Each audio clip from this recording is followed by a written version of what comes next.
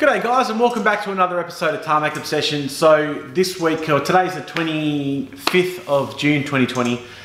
This week has been super hectic for me. The dealership is, like I said in the last video, is going absolutely crazy. So we have people coming and going all the time. We're trying to get cars in and out, and it's just left me pretty depleted with energy at the end of the day. So I haven't had a lot of chance to do any work on the Z at all this week. I know Monday I was going to do some work with finishing the Dynamat and things like that, but on looking at that on the weekend, and you probably saw on my Instagram, I found out that I actually hadn't installed the downproofing and the noise reduction stuff behind the dash, which had to go on first. Then the pedals went on, then the steering rack went in, and then a steering column went in. So I know that I hadn't actually put that in, and I saw how I found it was where the column goes into the firewall. There's actually a little lip that sort of comes out and it sort of flares across, and there's a little lip in there, and I didn't understand why there was a lip. And then when I found the pieces, I found it actually goes in around that, and so the piece goes on and then the column goes over the top of it to hold it in place. I have found a material that's flame resistant or flame proof and sort of hard like that stuff. I'll show you just quickly over here when I finished the intro, but I've got to cut the other bits out. So I've got to just make some stencils, and I'm going to cut those bits out, glue them up with some spray glue, and glue some, I've got some automotive matting from Clark Rubber that's going to act as the sort of backing for it, which I made the pieces for the trans tunnel as well ages ago, so they're already done. So I'll show you those two bits, but that's probably my next project on Saturday. So today's Thursday, so that'll be my project on Saturday. This video is going to be a little bit different to other videos that I've made so far, purely for the fact that I have no content to upload, but I do have some content to upload actually. I don't have content of me working to upload, so I have some content to upload of actually Shane, who did all the metalwork on the car down at my mate Michael's shop, and I just found out that he took photos right the way through the work he did on the car. I mean, guess from his point of view, it's a portfolio thing, so he can show people that he's done the work he's done on the car. But from my point of view, it showed the commitment to the car that I have from someone who's really, not financially invested in getting the car right, just someone who's genuinely passionate about getting the car right. And that means more to me, obviously, than money, having someone who's genuine and has a genuine desire to get things done correctly. And it showed pretty much right the way through, from when he got the car after we took it to the soda blasters up until we went into paint. And the photos look amazing. So what I'm going to do just in this video, I'm just going to quickly show you the firewall soundproofing stuff, and then I'm going to show you just a few minutes of Shane's photos right the way through. So Shane, mate, I do appreciate everything you've done. I know it took a long time at the panel shop, and I know I was having a little bit of a moan about it, but looking at the amount of work you put into getting the car right and the effort you put into doing all the little bits and pieces, which I didn't notice, mate, I have to say thanks. You did a sensational job. So show you that and show you some photos. Hope you enjoy the video this time. Cheers guys, thank you.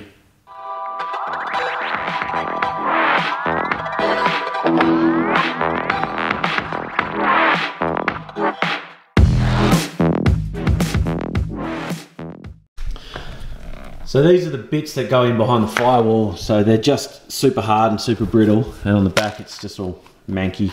So I found this stuff here at Bunnings, which is sort of a hard plastic but quite flexible still, easy to cut with a knife, and quite sort of same sort of thickness, I guess, as the original pieces. So I made that one up the other day, and I can't find this piece again. So I've just got to make this piece and this piece. Then I can pull out the steering column. So this is, you can see here, this is where the steering column goes in through the firewall. So on this side here is where all the wiring comes through on the firewall. So you don't have to worry about taking the wiring out, thank God. But that bit there, I'm gonna have to, pedal's gotta come out, the steering column's gotta come out to get that piece in.